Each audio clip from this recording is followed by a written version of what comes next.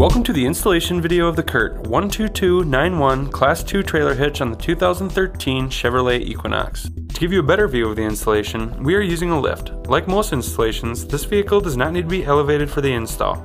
We estimate this installation to take 30 minutes to an hour depending on your level of expertise. These are the tools necessary for the install. Start by removing the center fascia panel to allow for the receiver tube. It will not be reinstalled later.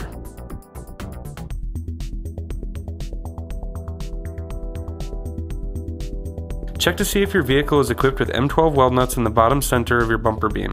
In this case, they are missing. Some vehicles are equipped with a tie-down bracket located here. Remove if present. Raise the hitch into position and loosely secure the side attachments with the supplied M12 hex bolts and conical tooth washers.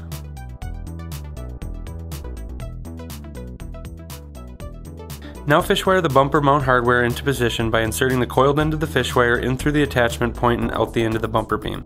Place the square hole spacer over the wire and thread the carriage bolt into the coiled end.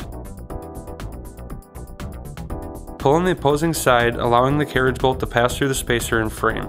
Repeat this process on the other attachment point. Once all of your bolts are in place, torque all fasteners to that stated in the supplied instruction sheet.